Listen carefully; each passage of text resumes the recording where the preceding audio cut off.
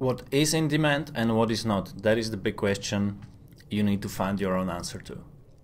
How do you find what pictures are in demand, what kind of pictures are going to sell well, and what pictures are just waste of your time uploading? First, keep in mind the 4 pillars of success. SUCQ, C-U-Q-Q. Remember what the 4 pillars are?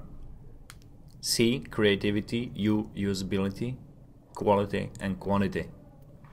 In this video, we'll be focusing on the creativity part the most. So, how can you find something that is creative, that stands out, but also something that's in demand with the customers?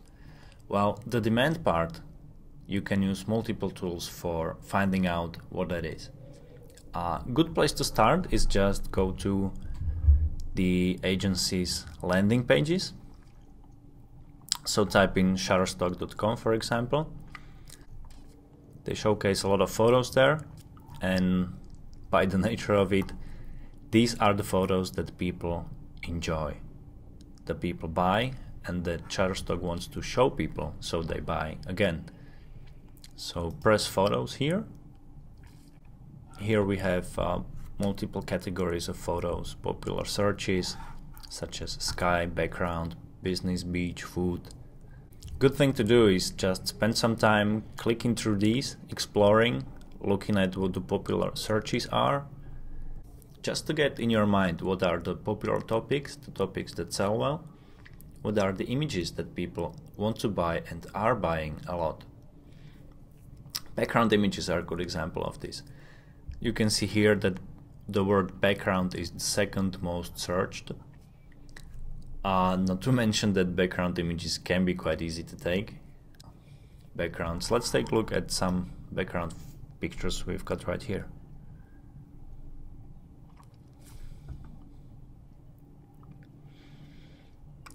So these would be the blurry images of walls, of some patterns, images that can serve as backgrounds for many different projects. Here the keyword from our CUQQ is the usability. Backgrounds are very flexible. They can be used for many different purposes, and they're very adaptable for the project your customer might be working on.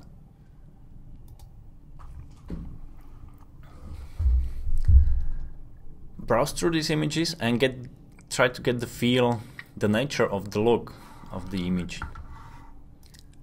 Pictures with people in it are very popular.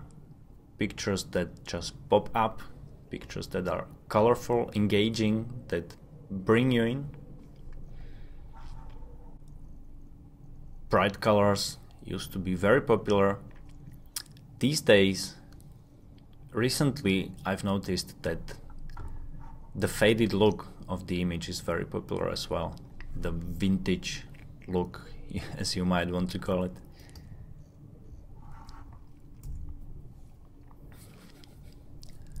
So my suggestion for this is keep your eyes open, browse what pictures are popular, get inspired, but don't copy, and don't compromise your own personal style over what you think will be a good selling style of your images. So if you have a personal refined style, stick to that. There's always buyers for what you have to offer. Also think of how these images are going to be used. They're going to end up in billboards, magazines, advertisements, websites, videos, many different uses. So look at these. Browse magazines and try to get the feel of what do the pictures there have in common. What is their nature? What is the feeling you get from them? Observe the lighting effects there. Observe. Another good thing is subscribe to agencies, Facebook streams, Instagrams, and by doing this you'll be constantly in touch with trendy images, new images, while selling images, and they will just get under your skin. You will get a feel for what makes a good selling image over time. All these of course depend on how serious you want to be with online licensing of your photos. If it's just a fun set it and forget it project for you, then you don't need to really care about what kind of images sell well. If money is not what you're after here, just select the images you like best, select from the images you already have, attach keywords, upload, submit, and wait for the money to come.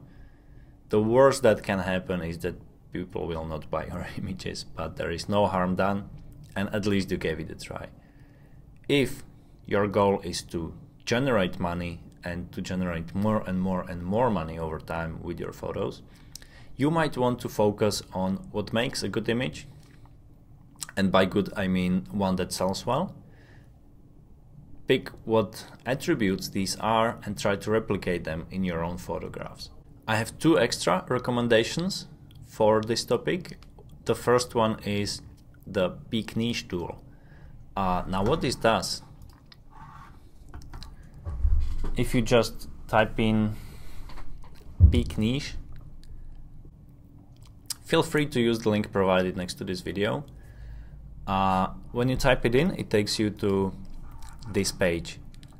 Peak Niche is a stock photo research tool that you can use for free, and it provides fantastic value for people who are trying to find out what sells well, what is in demand, and also for people who are trying to find their niche, their theme, their topic that is not well covered but has very good sales potential.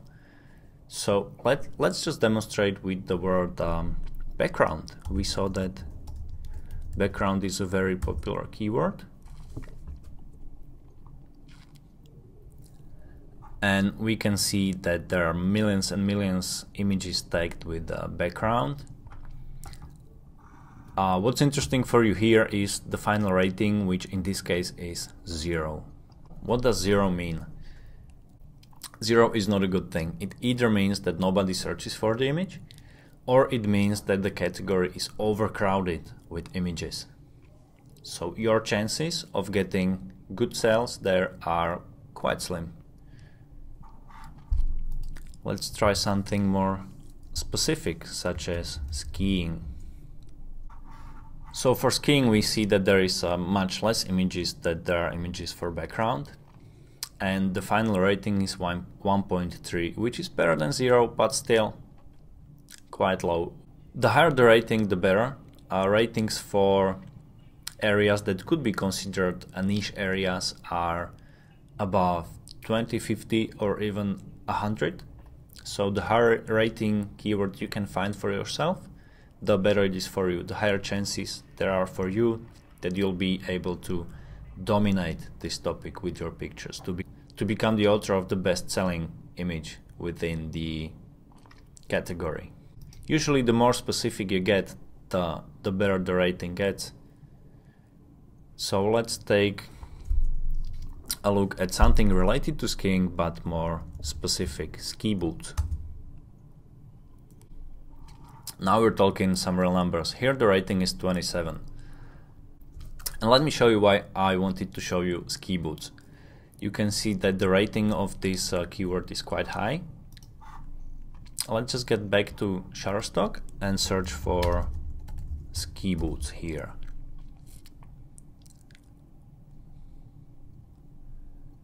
And what you see is a bunch of images of ski boots, and the first image that pops out is, I'm proud to say that, taken by me. I'm not showing you this to brag, I'm showing you this to illustrate. What I'm trying to show you is that the Peak Niche tool can be a very useful tool to find your own niche for your pictures. So go ahead, find something that has very high rating, try to get over 50, try to get over 100. There is one extra way how to get the feeling of what makes a good selling photo under your skin, how to make yourself comfortable with recognizing what makes a good selling photo, and we'll be covering this specific tool in the following video.